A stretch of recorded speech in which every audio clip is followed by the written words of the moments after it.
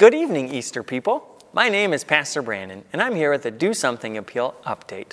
For those of you who didn't know, over the next 2 years, Easter Lutheran set an ambitious goal of raising $5.8 million.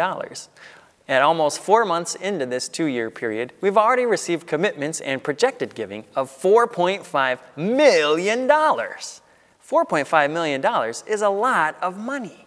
Thank you all for being so generous. As you know, we still have work to do.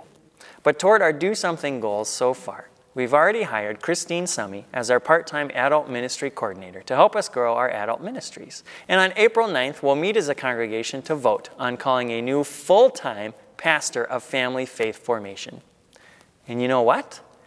I believe this is just the start of what God is up to at Easter Lutheran Church.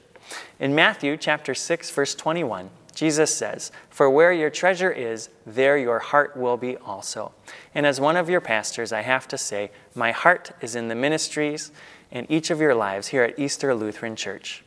And something tells me if you're sitting in one of the pews here tonight, your heart is also into what God is doing here. Thank you for being a part of God's good work in this place. If you haven't already, please pick up, fill out, and return a Do Something commitment card. I look forward to growing in faith and carrying on the work of Jesus Christ together.